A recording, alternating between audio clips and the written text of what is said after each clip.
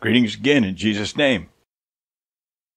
That's our recent videos have caused much controversy and concern among certain people. Just trying to put the scriptures out there. You know, I've never said that anybody's got to believe my creed or my doctrines. I'm just trying to show you what the Bible teaches so that you can go and search the scriptures yourself and find what the truth is. If you're still confused then, I would ask you to discern between the spirit of truth and the spirit of error.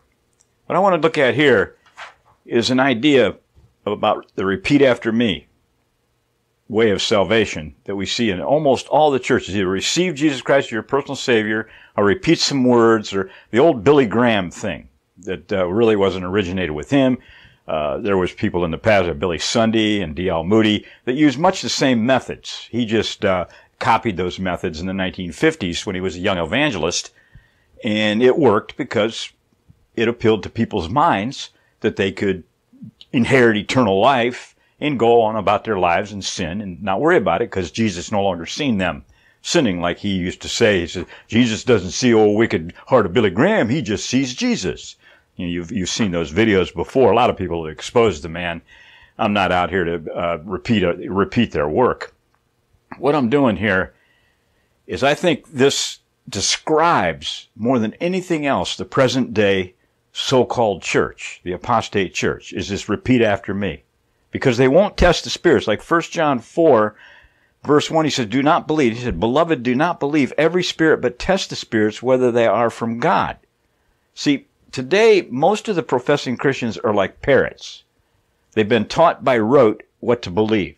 Like infants that learn to call their parents mommy and daddy. They call Lord, Lord, like the scripture says. And they have a canned sinner's prayer with nothing about departing from iniquity, but they think that they're doing good works in his name and all that kind of thing. So it's the parrot that they just keep repeating the same things over. Like, you don't sin. If you could stop sinning, you could save yourself, and nobody can stop. Everybody's born in sin. All those things are parroted out of their mouths with absolutely no support for them in the scriptures. The preachers do this too. They just repeat after their favorite pundits, who themselves, the pundits, repeat more pundits higher up the food chain, so to speak. And together then they manufacture this massive system of error that creates what I call then the spirit of the age in which we live. The spirit of the age. In 2 Corinthians chapter 4, he calls it the God of this age. Verses 3 and 4, he says, for even if our gospel is veiled, it is veiled to those who are perishing, whose minds the God of this age has blinded, who do not believe, lest the light of the gospel of the glory of Christ, who is the image of God, should shine on them. See, the God of this age is in this idea of everything is repeat after me. Everything's parroted from the pulpits. It's just a canned delivery, so to speak, like the salesman that comes to your door to sell you something. He has a canned delivery. The car salesman, the guy that's selling you aluminum siding, whatever it is, he has a canned approach. Jehovah's Witnesses are like that when they come to your door. They have a canned approach. You get them off that canned approach, they get all frustrated, and they usually depart very quickly because they don't want to discuss anything the Bible really says. So no doubt then that most of the present day Bible pundits are blinded by the God of this age to the fundamental truths of repentance and faith proven by deeds, which needs most desperately to be disseminated to this generation. But they are receiving a light from some source. Remember Jesus said, if the light in you is darkness, how great is that darkness? So they're perceiving something entering into their mind that resembles light, some alternative source of light. Now that's a frightening concept, that you're receiving something that resembles light in every aspect, but in reality, called by Jesus himself, a great darkness. Because the eye's full of sin and lust that you won't cast from you. This generation surely cannot perceive, just like Matthew 13, where he talks about the people that can hear. They see, but they do not perceive what their eyes behold. In that very first verse of that, they hear and they can't discern. But see, they're seeing, but they can't perceive what they're seeing because the spirit of the age. See, the spirit of the age is expressed, I believe, in a melding pot of false doctrines that originated from the father of lies, as Jesus called him in John 8:44 when he was debating with the Pharisees. You are of your father. He's the originator of lies, the beginning of all time.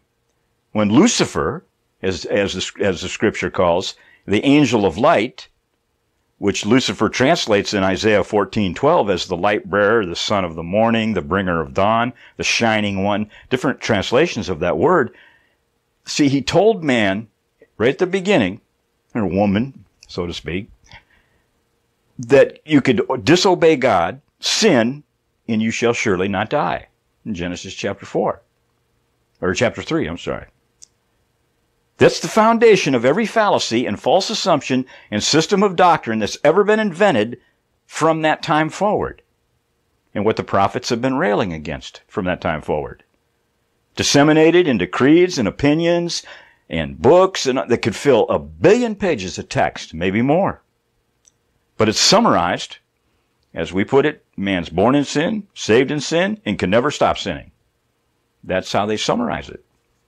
A deadly combination. The spirit of this age, the God of this age, parroting these false doctrines over and over and over. Kind of like the propaganda of Germany that is learned by all our present governments. You keep repeating a lie long enough and the people believe it. Well, it's the same in the church. So here's the source then that resembles light in the minds of people. See, it passes itself off as great wisdom with great swelling words of emptiness, a promise of life while the corruption remains. They promise them liberty while their sins remain. Smooth words and flattering speech designed to deceive the simple-minded people that won't look this stuff up. See, it comes from the form of a harmless lamb, dispensing words of righteousness with a form of godliness that appears to be genuine. It has a friendly smile and a warm handshake, a magnetic sense of appeal. Many of these guys have magnetic personalities, like Joel Osteen. Look at that. This is one of the biggest wolves out there. People are drawn to that. Wealth and success and prosperity. See, people, they're drawn to this stuff like a dog to its vomit. And I put it that way because that's exactly what's being dispensed, is vomit. See, they love the pleasant voices and the finely tuned instruments that create a soothing assurance of confidence that they're hearing the truth and everything's going to be fine with God. See, together this all works, this mesmerizing effects on the minds of man that takes them captive. And they think they're receiving the light. All the churches are all around. So I drive around all these churches in my daily life and I see on their little signs out front in their yard that they got some little trite saying about Jesus, about how much he loves you and what, and Jesus assures you everything's fine and dandy. Again, they're just parroting each other to draw people in to this false sense of security. See, light can have two effects. It occurred to me. See, light can reveal out of darkness, yes, but it can also blind people, a blinding light. See, many professing Christians under this saved in sin lie, they testify to receiving like overwhelming flashes of light, seeing angels of light, having visitations. They speak of a warm, glowing feeling of euphoria and even doves descending down from above in their services. Some people testify of visions about moving down this long corridor towards some blinding light, overcome with a profound sense of awe. We see that a lot in near-death experiences. See, many people lose control of their emotions and they babble incoherently and they thrash around and gravitate their bodies in strange contortions and then they lose total control and go limp as though they're slain in the spirit. We see this kind of stuff in the Pentecostal range.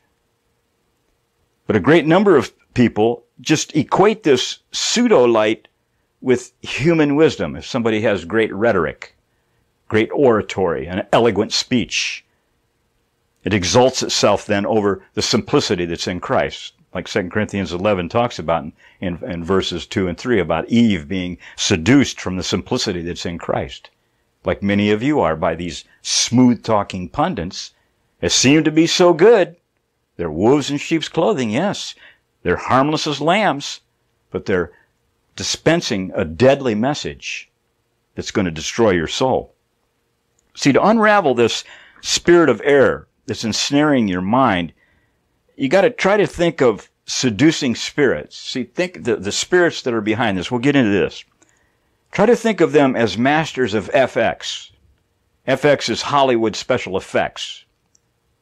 Now we know, especially today in the day of computer-generated images and all that stuff, that they're capable of producing images that are fantastic. It could fool almost anyone. They can holograms and project images and all kinds of things. But imagine then what we're up against in this warfare between the spirits in their ability to do these things to the weak human mind. See, the lying signs and wonders that are giving this to the susceptible human minds give them a glimpse of the powers beyond their reach, kind of like a peek behind the curtain in the veil of secrecy. See, humans can't hold a candle against this kind of wrestling match, as it's called in the scriptures. We wrestle not against flesh and blood, but against principalities and powers. See, they're at work in the celestial realm, and they dominate the spirit of this age. And they can sway the thoughts of man and influence his passion for wealth and success and pleasure. Just like John said in his 1 John 5. He holds the whole world under his sway, meaning under his influence, meaning the Satan and his demons. So it's the spirit of this age that makes light into darkness, but it appears as light. Why? Well, because they can appear as angels of light. They can appear as ministers of righteousness. See, so the weapons of our warfare in this battle cannot be waged from an earthly sensation or a double-minded man that's still partly spiritual, partly carnal. See, there's no such thing. See, a spiritual war must be engaged in a spiritual mind. Like he talks about in 2 Corinthians 10, the weapons of our warfare are not carnal, but spiritual, for pulling down of strongholds. He says, and in fact it says, for the weapons of our warfare are not carnal, but mighty in God for pulling down strongholds and casting down arguments and every high thing. See, every wisdom of man, anything that exalts itself against the knowledge of God, and bringing every thought into the captivity and obedience of Christ, and being ready to correct all disobedience or punish all disobedience when your obedience is fulfilled. See, when you're in the Spirit, spiritual man judges all things, yet he himself is rightly judged by no man. Why? Because he's in the mind of God. He's a partaker of the divine nature. That's why. Not a finger pointer, not false accusations, not hypocritical judgment. No, he's judging between the spirit of truth and the spirit of error that's taking these people captive and leading their souls down the road to destruction. See, repeating the rhetoric of these preachers and pundits is not going to combat the seducing spirits. You can repeat this stuff all day long. You're saved in your sin. If anybody could stop sinning, they wouldn't need Jesus. And you're born in sin, and you're depraved. You can repeat all that. It's not going. See, that in-house debating over those things only encourages these spirits to work even more diligently to delude your minds. And that's what's happening here. That's why we're not engaged in an in-house debate here. See, what will discourage these spirits the most, and what we know for sure, is fervent preaching of repentance and faith proven by deeds, resulting in people that are actually coming out of their sins into the real light of God, like Acts 26:18 through 20. Bringing them from darkness to light, from the power of Satan to God. That's what's going to disturb them the most, and that's what frightens them out of their wits, and they put their full force of energy against that to oppose it with all the deceptions that they can in the minds of people. And they use the glittering lights, and they use the magic and the FX and all that stuff that draws the people, the big music and the bands and the euphoria. And that's how they draw these people in. They hold them in captivity so people don't have a clue what's really going on in the spiritual world right around them because they're having fun. But the spirits have got them gripped in darkness. To them, people, they think, well, it's the age of grace. They have a free ride to heaven. Enjoy the music. And we're a bunch of maniacs out here trying to tell them they got to live right and stop sinning. See, it requires a spiritual mind to understand spiritual things. We alluded to this in 2 Corinthians 2, verse 14 and 15. See, the natural man, the carnal mind, has absolutely no sense of discernment into these type of matters. None whatsoever. See, the warfare that's spoken of in Scripture is waged against principalities, powers, rulers of darkness, in the spiritual hosts of wickedness of this age, according to Ephesians 6:11, where it talks about the armor of God. See, these spirits are mentioned again by Jude in verse 6, where he talked about that they did not keep their first domain, but left it to establish their own dominion. See, there was dominion, all dominions under God, but this is where they broke away from God to establish their own dominion. There we have the conflict that is now engaged over the control of the mind of man. The strongholds that's talked about in 2 Corinthians 10, verses 4 and 5, it's a metaphor of a Roman fortress, of course, but what it represents is a stronghold of lies and deceptions and arguments, great swelling words that exalts itself against the knowledge, the gnoskos of the truth, meaning the advanced and deep understanding of God. Casting them down is rightly and soundly dividing the word of God to reprove and correct the dissenters and expose them as fools. That's what it's for. Like 2 Timothy 2:15 says, 1 Timothy 2:15 and 2 Timothy 3:16, where he instructs him to do that. Correct them, reprove them. All these dissenters with the word of God, not with the carnal weapons of man. See, punishing all disobedience is referring to people that refuse to obey the word of God. See, they resist the Holy Spirit in favor of the seducing spirits, like the Jews were doing when Stephen preaching to them in Acts 7, 51 through 53, when he says, you hard-headed and stiff-necked people always resist the Holy Spirit. See, these people impugn the righteous and cast aspersions on the truth. Of course, then they killed the righteous. That's why everything in the religious establishment is in reverse, as we've shown so many times before. Good is evil, evil is good. Man is born in sin and saved in sin.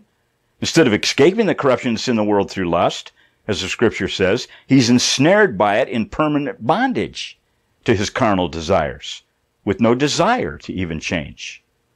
The spirits that masquerade then as the angels of light, ministers of righteousness, 2 Corinthians 11, verses 14 and 15, see, they rob the people of discernment while they inflame their passions for the lust of the eyes, the lust of the flesh, and the pride of life.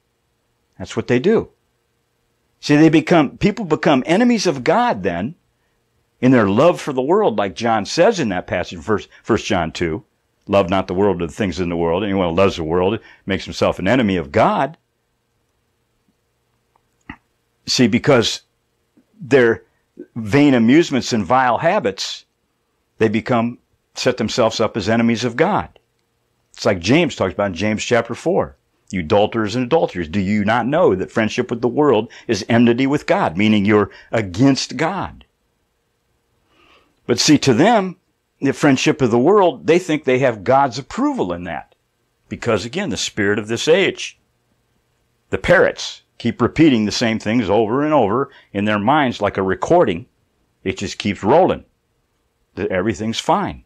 That's why we get the same responses again and again and again on the blogs to everything we say about substitution and this imputed righteousness and sins forgiven in advance and all that nonsense. They just repeat the same things they keep hearing. Same things. That's all they know.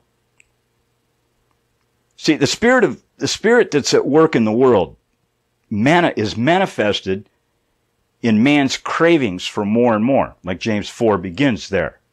He says he does not have, so he covets, and he cannot obtain, and he wars, and that's where he says we're wars. What he's talking about is conflicts to grab after more. See, the self-seeking and envy brings on further confusion in every evil thing, like James says in chapter 3, when he talks about the wisdom from above and the wisdom from the below, the devil. So he runs to and fro then, looking for every pundit out there that will parrot something that he desires to hear, that give him another excuse to live in sin. So the voices then cry from every angle in this world. Come and see us. We have the Spirit. We have the manifestation. Come and be touched by God. The anointing is here. You'll feel the love. The music is wonderful. See, in all the noise and the clamor, it's difficult to resist the presentation. It's so highly polished and glittering and deeply moving to the soul, just like music can be very influential. See, the masses are caught up in this, in a euphoric enchantment of the moment, and they get an assurance. I've had people tell me, I get a warm feeling when I leave my church. I have this warmth over me. See, that glow is coming from these seducing spirits that have got your mind captive to the lie. You don't even see any problem with it. See, they tug your heartstrings and they convince you that, well, you're approved of God. Everything's fine. See, but God's not the author of confusion. He's not going to be conjured up in emotional displays and people thrashing around and babbling and doing all this nonsense. No, He's a God of order. See, people look for signs and wonders and feelings and all this euphoria. They seldom submit to sound doctrine. In fact, I've never found one that will submit to the sound teaching of Scripture. Not once they've experienced what these false spirits can do. Once they've experienced that FX, it looks like they're done for. See, the flavor of the religion that you prefer most is going to be your preference despite what is taught out of the Bible. See, the parrots that are in the pulpit are going to give you what you want. You're going to find it somewhere. So you're going to remain under the dominion of sin as slaves to whom you obey. As the Scripture so clearly teaches, you're a slave to whom you obey, whether sin unto death or obedience unto righteousness. But no, that doesn't compute with the people there. See, for they don't know how to make war against the host of wickedness that's manipulating their minds, so they stand spiritually naked in an all-out battle for the possession of their eternal souls.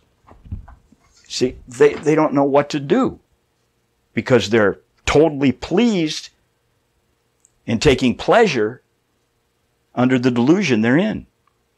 See, it talks about in Ephesians the whole armor of God. You probably read this in your Sunday school class and don't give it a second thought. Stand therefore, having girded your waist with truth, having put on the breastplate of righteousness and shod your feet in the preparation of the gospel of peace. Above all, taking the shield of faith, which you will be able to quench the fiery darts of the wicked one. And take the helmet of salvation and the sword of the Spirit, which is the word of God, praying always with all prayer and supplication. It means constant prayers and pleadings. In the Spirit, being watchful to this end, with all perseverance and supplication for the saints. Now, Paul was likening this to the Roman armor. See, he was talking about the sword and the girding of the truth and the armor that the soldiers would wear going into battle. But what I liken this to is preparing, the saint being prepared to go to battle and do battle with the spirit of darkness of this age. See, Satan is looking to devour, like Peter says. He says in 1 Peter chapter 5 that Satan's a roaring lion, seeking whom he may devour. He says, be sober and vigilant, because your adversary, the devil, walks about as a roaring lion, seeking whom he may devour. Resist him steadfast in the faith, knowing that the same sufferings are experienced by your brotherhood in all the world. See, they understood what they were up against. See, today, Satan, he's defeated. It's a done deal. It's all in advance. It's the substitution. He took the penalty, the price. Now you got the free ride. See, that's the false doctrine what the spirit of this age is preaching, through the many pundits that keep parroting the same thing. So I look at this then as to be girded in truth is to love the truth. See, that's the problem with people under strong delusion. They love not the truth that they might be saved. They despise it. They argue against it. They cast aspersions on it. It doesn't mean this. It doesn't mean that. like what we've seen them do. See, so this disqualifies then the double-minded parrots who only love to repeat what they've heard from the other parrots. They don't love the truth. They love what's being repeated. They love what's learned by rote. To put on the breastplate of righteousness, I think it's saying to have your heart purified by a faith working by love, by obedience to the truth. That's the breastplate of righteousness. Since the parrot gospel is not of works and nobody can be pure and everybody's filthy in their sin, well, that's impossible to have a breastplate of righteousness because you're unrighteous. You're filthy rags righteousness. You're the chief of sinners. So there is no righteousness. There's no doing what's right. Doing what's right is self-righteousness, they keep telling me. To have your feet shod in the preparation of the gospel of peace is to be rooted and grounded and unmovable in the truth. See, the Romans wore a boot that had a shod on the end, kind of like a cleat that stuck into the ground so they could wield their sword with more balance. The same thing here, to be grounded and unmovable in the truth. Like the scriptures tell you that you have to be, or you're going to be devoured, you're going to be destroyed. And most of you have never been in the faith to begin with, and that's under this lie, this repeat after me lie. So the only thing that the feet of the professing Christians want to do is they're quick to walk into sin. Like swift to shed blood, as the Proverbs like to say, but these people are swift to sin, not shod in the preparation of the gospel of peace. To them, the gospel of peace is the age of grace, and you don't have to do anything.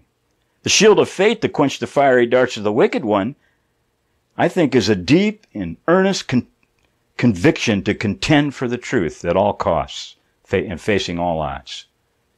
See, the shield having a leather covering could quench fiery arrows, the ancient shield. Our shield is that truth, to contend earnestly against all these lies, to pull down those strongholds, to bring every thought into the captivity of Christ, to never give up, no matter how disheartening or how discouraged that these people want to try to make you. The only thing that the repeat after me crowd can do is contend why they can sin and not die. The helmet of salvation and the sword of truth of the Spirit, of course, is the Word of God.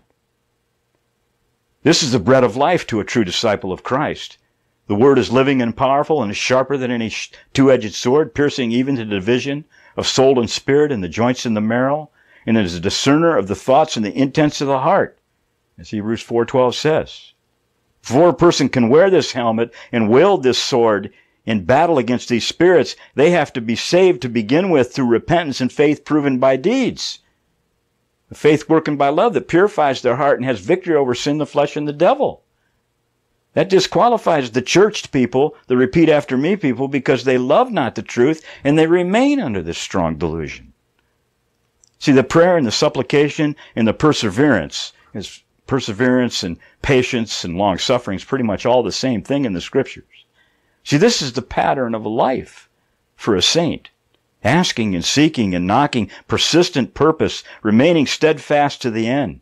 Spoken of in Romans 2:7 as patient continuance in doing good. Endurance in James 5:11. And patience and faith of the saints in Revelation 13:10. That's just a few places. Just a few. That's what it is. That's what perseverance and steadfastness is all about. Not just patiently waiting for the next spaghetti supper or the next pageant that the church is going to throw or the trip that they're going to take. No, that's fantasy land. That's fantasy land where the Lord's going to preserve you and He overcame in your place. And prayer and supplication is just asking for more stuff, more goodies from God. It's that slot machine in the sky, so to speak. So he says, put on the whole armor of God that you may be able to stand against the wiles of the devil. He says in Ephesians 6:11. And then in verse 13 it says, then having done all then to stand in that truth. If you've done everything you can do, then you stand. And if you die, you die. That's what they did, the early saints. I'm going to do a video on the gospel of Christ and contrasting this modern fairy tale gospel that's preached in worldwide today with the gospel of Jesus Christ that brought millions to salvation in the early times. So to achieve a final and complete victory over the spirit of the age and the spirit of error, you got to possess a faith that overcomes sin, the flesh, and the devil. By purifying your mind and heart from all the smut and the pollution and the filth and the seducing spirits, everything that they have to offer in this glittering world of religion and entertainments and sports and politics and multitudes of vain amusements out there, and your little handheld devices that you constantly play with. So these things are nothing more than the repeat after me propaganda that's designed, kind of like Madison Avenue, designed to impersonate the truth and influence people to imitate the mainstream, to mimic it.